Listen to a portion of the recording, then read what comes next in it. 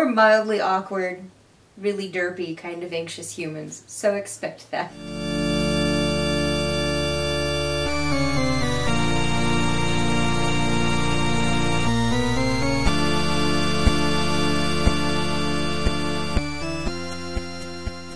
Hi everyone, welcome to Rhetorical K-Pop. I'm Sherston.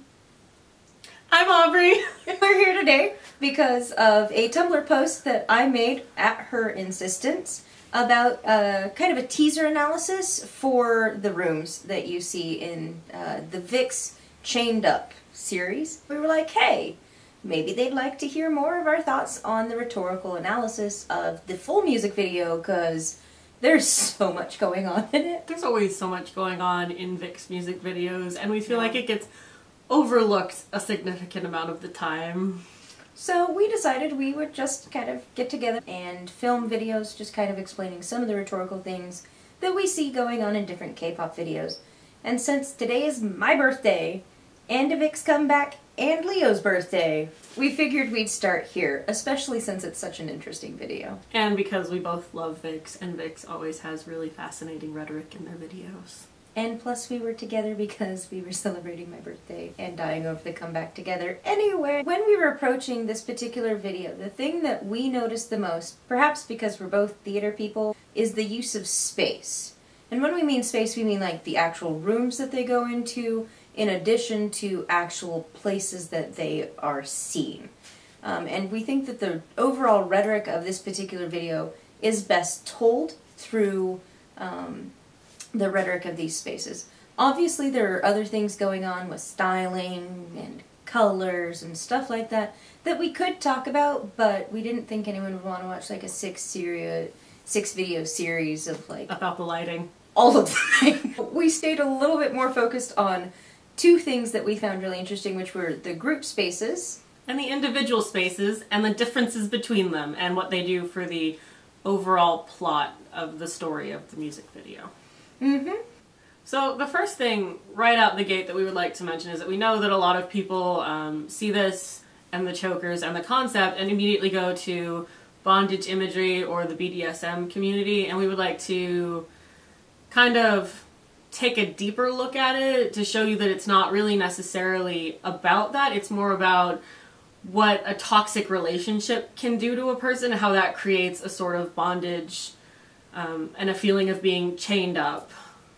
Yeah, because it's not necessarily about a kink fetish, because it's not being used in order to be sexually evocative, even though there are some really pretty sexy dance moves that are in it.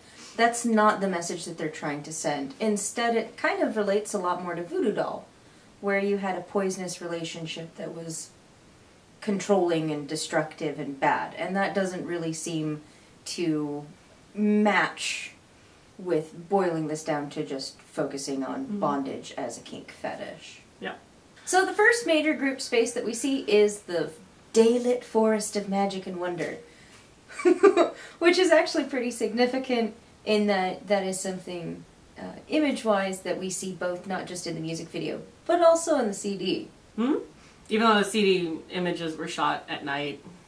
It was still outside in the forest, specifically in the Freedom version of the CD. Yes. Which is important because forests are associated with new life and new beginnings, and you know, the great outdoors, this beautiful place that you can walk and be free and also get lost and never be found. And we see them walking and being free at the beginning, but then they see the girl. And then we lose Hongban. He makes eye contact, but she actually ends up leading them into a cement space, which is we kind of refer to as maze land, where it's kind of the cement maze that's outside, but still dangerous because she's there. This is where we start losing members of VIXX. They make eye contact with this girl who is wearing a white and purple dress, and they just start wandering off and disappearing into this concrete maze that has all of these crazy rooms in it. Yeah, and that seems to signify the shift from freedom to control. If you're looking at the names from the albums, which you know that was intentional, that they named them those things, and had that particular imagery associated with freedom being the forest, control being the chokers. So our next group space that we encounter is the room that we like to call the white suit room. Which is a fabulous room, if only because dang those white suits. And the chokers. Oh. And the dancing. All the things. But rhetorically, it is much more interesting than just the beautiful humans dancing in it.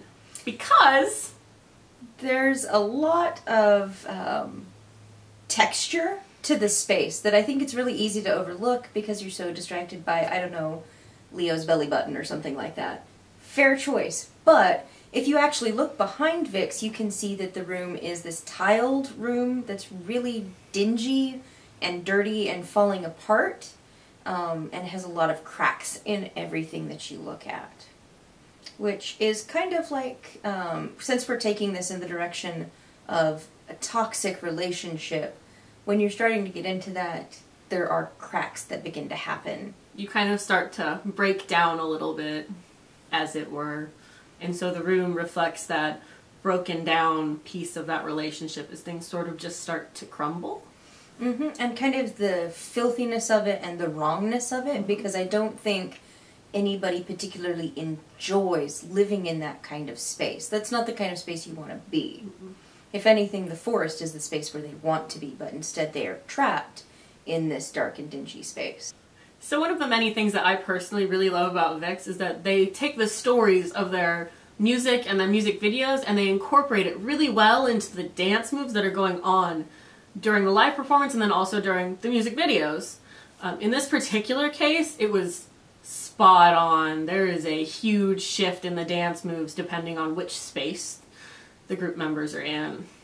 Particularly in the white room, where we see the relationship beginning to break down, or as we actually prefer to frame it, the point wherein the boys are actually starting to lose freedom and are starting to be controlled.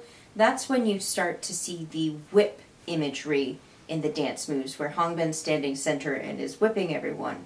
And you see them bending their backs and crumpling, which means they're in the process of being broken. To reinforce that breaking or broken imagery, we also have a very interesting styling choice in this particular space, wherein it is the only time in the music video that we see the boys with chokers that are brightly colored. They have red, which is kind of the color of beaten flesh, you know, skin that's rubbed raw turns that color. And actually, if you look at the texture on the chokers, when I first saw them, this is going to sound super gross, but it looked like they had intestines wrapped around their neck, or that they had had the flesh ripped off right there. And if you're being whipped and beaten, that kind of damage is what's likely to happen to you. Or if you have a leash around your neck. Yeah, so it's being rubbed raw, it's chafed, there's kind of a lot of conflict, turmoil, and violence in that particular choker choice. So it's reinforcing that they're resisting being broken, but it's still happening. Mm-hmm. In the dance, we also see an important cue that tells us the dramatic turn is coming. In almost every K-pop video that's got a lot of rhetoric in it, you'll see a dramatic shift where suddenly power changes in some significant way. In this particular video, that shift happens when we move from the white suit space to the black suit space. The way that they indicate the turn is coming is actually through Hangbin. Hangbin's a really important narrative figure in this one. In particular, it's when he is on the ground in the white suit space singing and then he gets grabbed and pulled back. That serves to indicate that something is coming. And then we start to see, after Hyuk's little scene, then we see the flash between black and white, black and white. Yeah, and it flashes really quickly between the two. And then it goes from being the white suit room being the prevalent space to the black suit room being the prevalent space. Mm-hmm. They are actually, in fact, the same room, as it were, but in the black suit space there are sheets hung over all of the broken tiles and the cracks in the wall. Yeah, which kind of shows that now that the boys are completely broken, which you can also see reflected in the chokers that they're wearing, they're black, they're dark, they're dull, they're faded. There's none of that rawness that we saw in the other one. Instead, we're seeing they're kind of broken in, that they have been completely controlled. And so we're seeing that reflected in how in a toxic relationship there becomes a point where you just start to hide the cracks and to hide the problems that are going on. Because if you can hide them, you don't have to face the reality that you're living in. In this space, we also see the reinforcing of the narrative through the dance moves and the position of the members. In particular, what happens is you see Ravi starts on the ground and then he rises, and as he's rapping, all of the other members grab their chokers and fall to their knees. So suddenly everybody's hitting the ground. They're completely broken, reinforcing that image of they have no fight left in them. So something you should remember anytime you're watching a video for really any music video, but particularly with K-pop, is they actually do think a lot about the visual rhetoric in order to match that with the significance of the lyrics. The dance moves are especially factored in a lot of them, that there's a lot of layers that are working to tell you what the real meaning is going on. And boiling them down to just one quick thought, one quick footnote, is not usually an effective practice because that dismisses the many, many things that an artist is trying to tell you. Particularly with a group like VIXX, where they're beginning to have a lot more autonomy as a group and have a greater say in the overall construction of their work.